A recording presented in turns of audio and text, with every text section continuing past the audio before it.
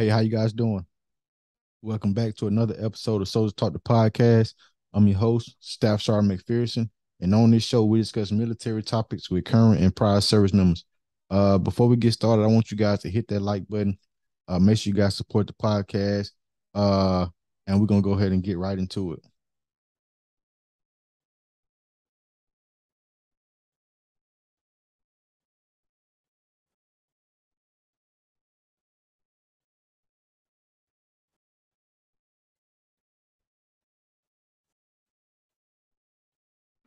Okay, today, you guys, we're gonna be going over the implementation procedures for the CSDP inspection. So first, you want to is the requirements listing. So this is the checklist.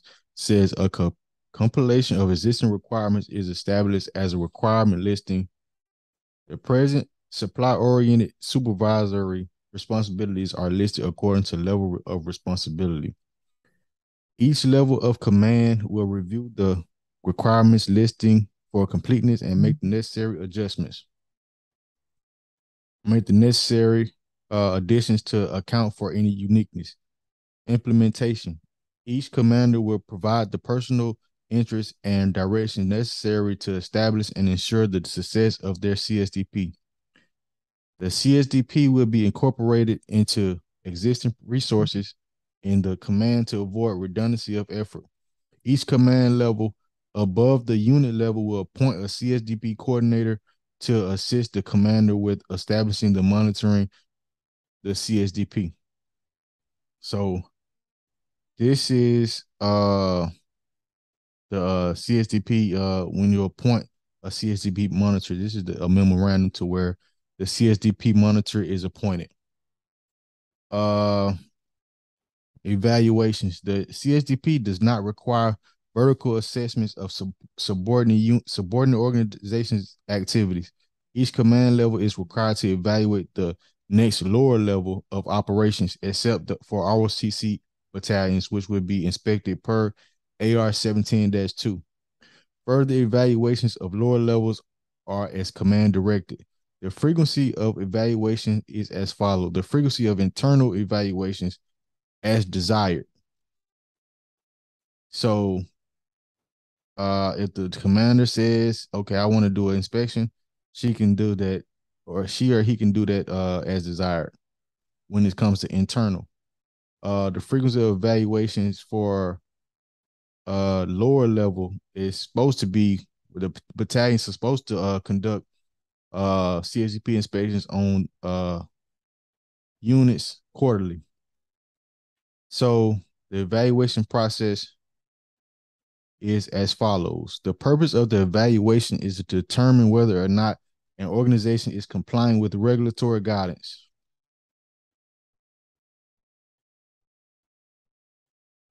The requirements listing establishes the minimum standards. Commands are encouraged to develop command checklists using the requirements listing as a baseline. Evaluators will record findings on each applicable requirement listing entry. The results of the last evaluation will also be reviewed to determine if past discrepancies were resolved. So this is another thing. So once if you're doing a inspection on someone, you want to have that last inspection. That way you can compare what they have corrected and what's still being what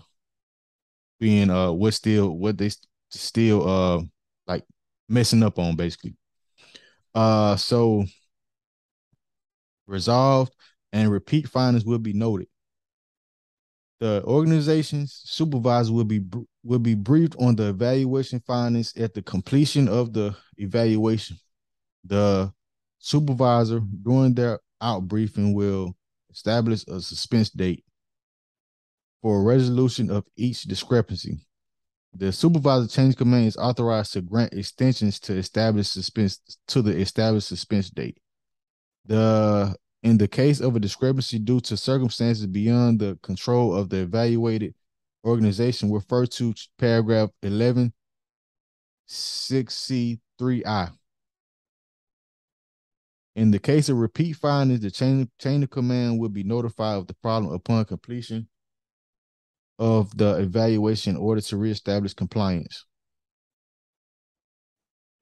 The evaluated organization and or activity will be provided copies of each evaluation made under the CSDP. The copies will specify any non-compliance findings along with prospective suspense dates determined by the supervisor. The evaluator will also retain a copy of the evaluation and use it for a follow-up on corrective actions during the next periodic evaluation. If major problems or policy questions are surfaced during CSDP evaluation, these findings will be elevated up the chain of command to that level capable of resolving the problem. So, documentation. At the user level, no additional record keeping using the CSDP is required. The normal recording of inventories and inspections are still required. The level conducting the external evaluation will provide the subordinate organization a copy of the evaluation results, establish a file of evaluations conducted.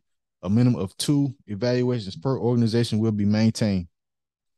The minimum information required in the file of evaluation conducted is the date of the evaluation, organization evaluated, findings and associated suspense dates, and repeat findings. So it says it's intra-service support agreements. In order to make the CSDP a responsive and efficient program, maximum use of intra-service support agreements is encouraged. Numerous tenants units are located at many installations. Chain of command evaluation of these subordinate units in accordance with CSDP frequency requirements may create extensive travel and man-hour support. Therefore, ACOMs, ACCCs, and or DRUs are encouraged to enter into inter-service support agreements to authorize installation commanders to conduct evaluations of applicable tenant units. Evaluation results would then be forwarded to the respective ACOM, ASCC, and or DRU headquarters. So those are for tenant units, which fall on for tenant units. Okay, so I just explained basically the implementation for the implementation procedures for the CSDP. Let me know down in the comments if you guys got any questions about that. So the biggest thing what I see is like when you going to do an inspection, you want to make sure you have a copy of the prior inspection. So if any repeat findings, you want to note that on the repeat findings, and you want to give them a suspense date on when they need to have that corrected. And it's up to their supervisor or to grant extensions according to that suspense date. Okay, so it says something else in here. So it says if major problems or policy questions are surfaced during the CSDP inspection, these findings will be elevated up the chain of command to that level capable of resolving the problem. So more than likely, you can resolve the problem right there at the source. It won't have to go up chain of command because we know how to do our jobs. Okay, so